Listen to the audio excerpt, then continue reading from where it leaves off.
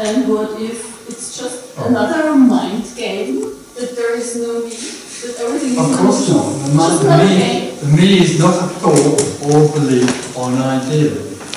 Separation is an energy, is a contracted energy felt in the whole body.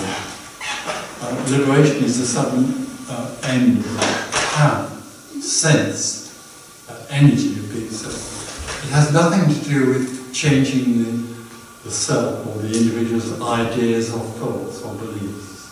Those are just information about what seems to be experienced. The thought, I am separate, is just another story. If you could become liberated, if it was only I am separate, you could then believe I am not separate, and then you'd be liberated. And so it is what we believe is. Sorry? And so it is what we believe. It's not a belief, no. Belief is too superficial way of saying it. How can I find out that it's not a belief? You don't find out anything. You can't. There's nothing to find out. There's nothing here to find out. Yes. Sorry, no. So it's like sitting in the cinema and watching a film, and you know that, okay, there is an actor, but the actor is not you, and you're not touched to the feelings and everything? In a way you could describe it like that, but that's still a personalised way of describing it. In the film, the actor is the me, that thinks it's real. But when the film runs out at the end, and it comes out of the spool, there's nothing left.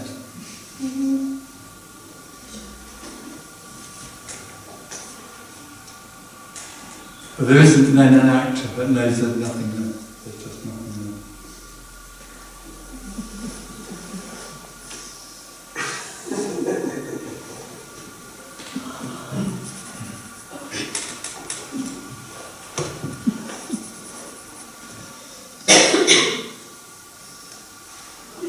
And going back to that question about me being so reliably there, it isn't there. It's an illusion. There aren't any people in the world. There's no one in the world. But there are bodies that dream that they are real. Are there entities without bodies? Sorry? Are there entities we just identify ourselves with bodies, right, as a kind of physical aspect, which we perceive like that because our senses can determine what it is. Our senses, right? In your experience, or not you, but are there entities which are without bodies, without physical bodies? I don't know. Right. All I know is that there are lots of bodies that seem to have meaning and they are.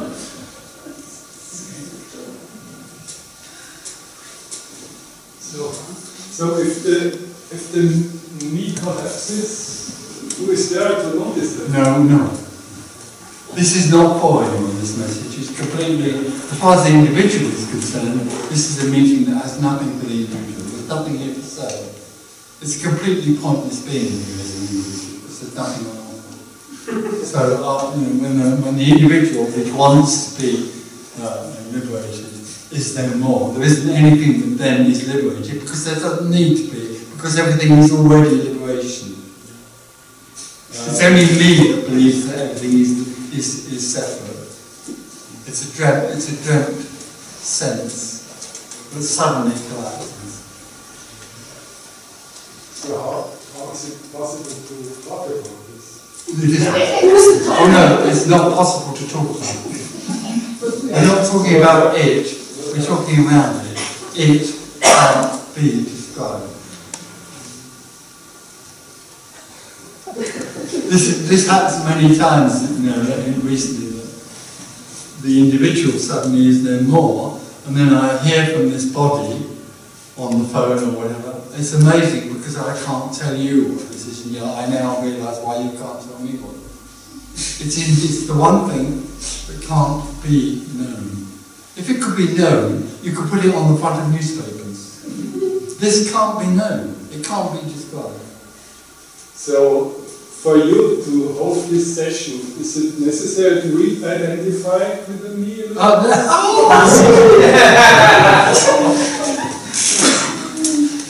Claire, we're in the hotel room. film, and then Claire smacked me around the face and said, "You are now real, now go and look at some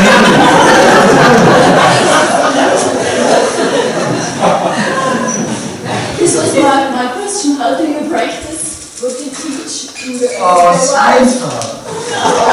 There is no one. There's nothing to practice. All there is life. All you're looking at is aliveness. There isn't anybody in here doing it. It's just happening. It walks in the room and starts talking. But no, there is nothing in here that makes that happen. And that talking isn't from anything that's held here. It isn't from any knowledge. So there's no choice about this apparently happening. And there's no choice about it apparently not happening. So you live kind of an ordinary life.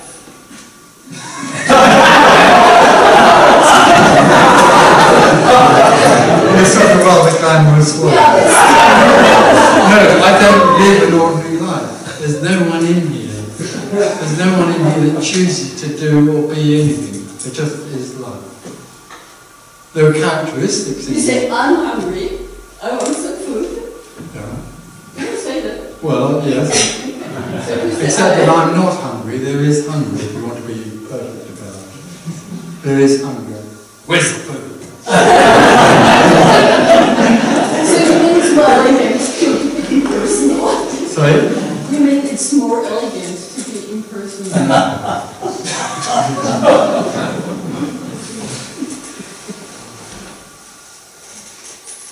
It feels like it's a cosmic joke. It is what it is. It is the cosmic joke. So why are we in this joke? Sorry?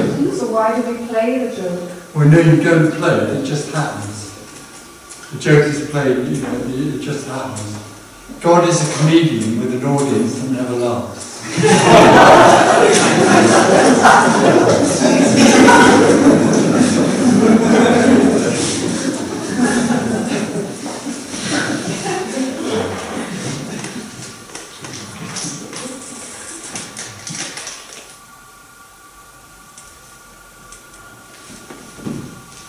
Maybe a stupid question, but I ask. No. If we all lose our me's, yeah, would it be a relationship, a partnership possible? No, not at all.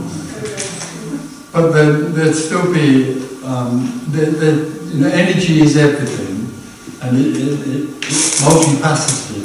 So if that body meets another, if that energy meets another energy, there can be a tremendous coming together of those two energies.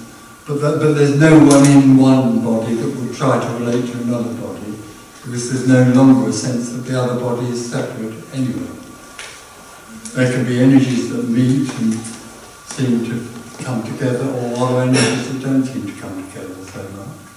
Energy can be anything, it's a magician.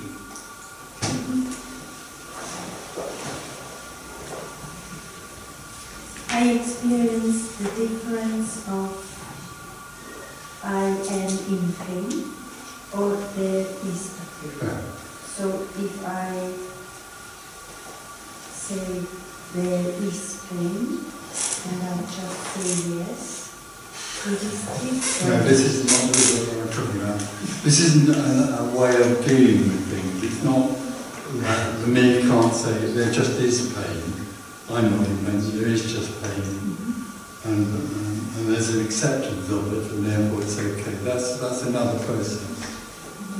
Energetically, all the time there's a sense of there being something separate here, and everything that happens to it is separate from it. So the pain comes into the body, and the me takes possession of it as something that's happening to the me. And that's no longer there, and there's just pain floating around, and there's nothing that identifies with it. There's nothing that takes ownership.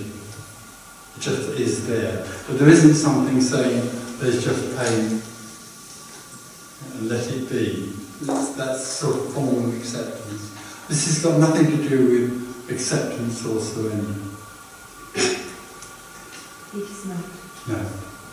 When the me is no more, there isn't then something that walks around in acceptance or surrender.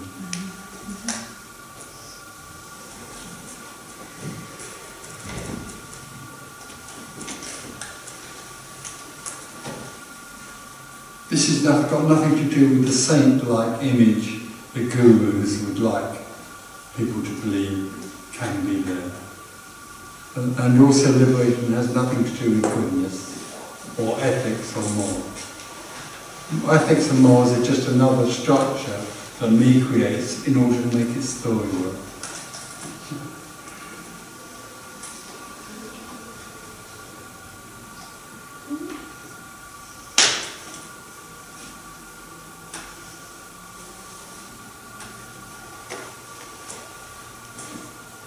So is it kind of like the human race is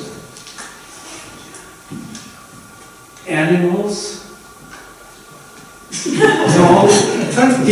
Wrongly conditioned. Because there is a certain condition that makes us believe that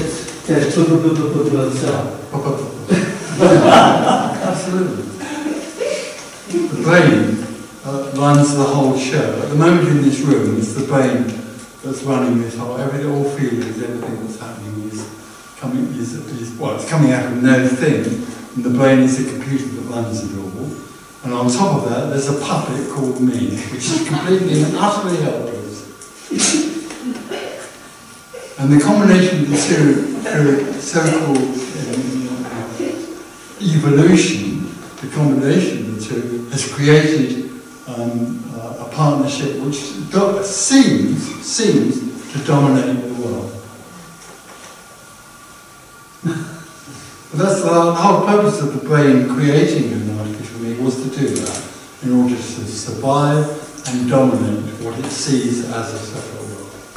It's doing quite well in one way, and another way it's sort of, there's the destruction and creativity happening.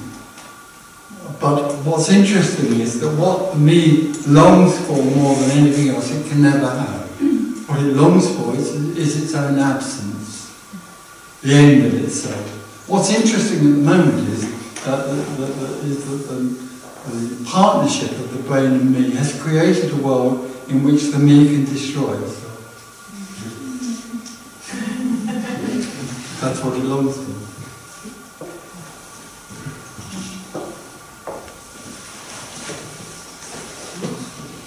So somehow this is very disappointing because disappointing, yeah. Because the helpless me is there and it seems to have an idea of being I don't know, crazy. Crazy, okay. Yeah. In what way? I don't quite understand. It's schizophrenic. Yeah. Yeah, me is schizophrenic. So the me realizes the effect of being schizophrenic, but now what to do about it? That's what's very disappointing about this message. Yeah. I mean, I could give you a big list of teachers and gurus who will tell you what to do about it. And you could go off and try and do it. Really try hard. I have. And if it doesn't work, you just have to try hard. But it never will, because me can only fail. Me can only fail. So it lives in a dreamt, artificial, separate existence, which is always unsatisfying. It might be, might win the lottery and be happy for 3 weeks, or maybe 2. When it worries about weekend, but then all that goes on, but it can never be fulfilled. Never, ever.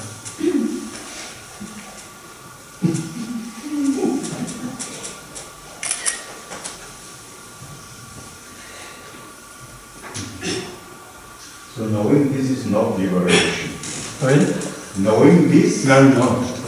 the liberation happens or doesn't happen. No, clarity is just clarity. It's just another understanding. Liberation has nothing to do with understanding.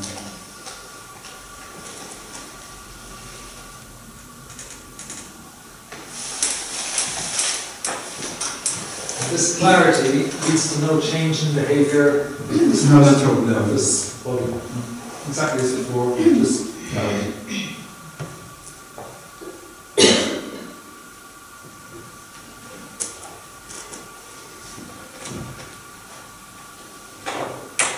And the only thing you could say about the body is that it no longer has the contracted sense of a me in it, so it's very relaxed. And also it doesn't expend its energy in playing the game of being me. In the game of playing being me, the child grows up and learns to adopt a game or a role. It takes on a major role, 3 or 4, in order to try and make its story work in the world. Like being a good person, or being a bad person, or whatever. But in order to maintain that role, it expends a lot of energy, because it's actually putting on an artificial mask every day, and acting out its drama. So it's very wearing. People die of me. But when that collapses, there's nothing trying to do anything anymore. There's nothing trying to get anymore. There's no way to get there. This is already fulfilled. So there's a huge amount of energy. So you might say there's a diminishing, or perhaps a total loss of me things like judgment, anxiety, all that stuff. And also, very wearing is the idea of presenting me to the world. Right. Most people do that. Yeah. And the other thing that the me does is construct a higher self and a lower self. Usually it learns to construct a higher self, which is very... the lower self just wants...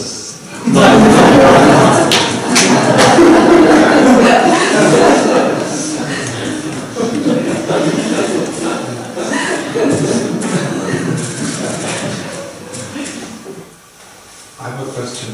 Do you have hard times sometimes to think into people's questions? To understand people's questions as apparent individuals? No. Where does your... I don't try and answer questions. There's just a question and the response comes out of nothing. There isn't something here trying to work out an answer. Because the answer doesn't come from anything that's here or known.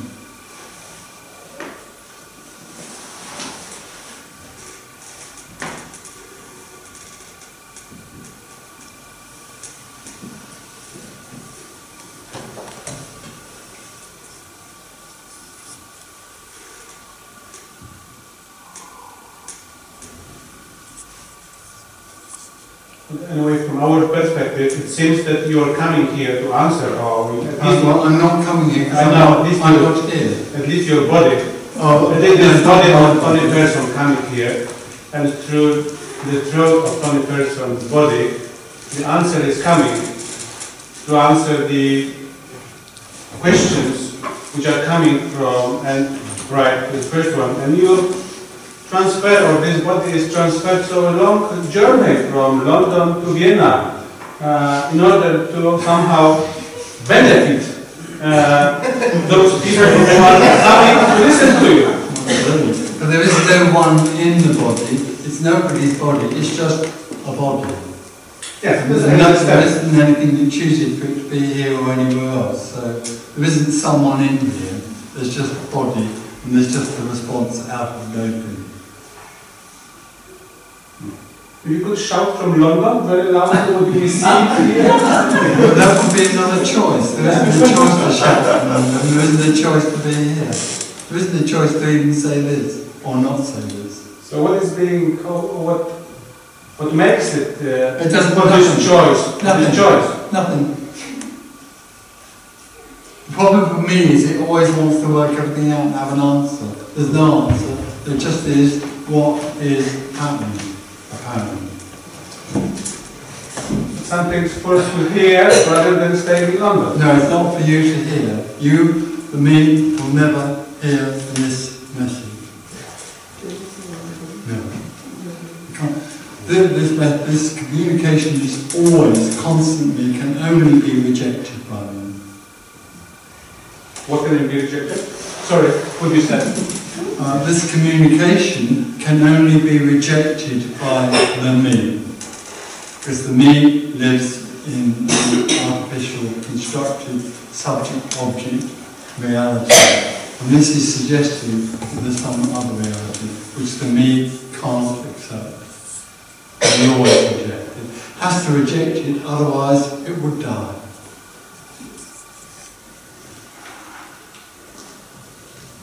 And that's what seems to happen.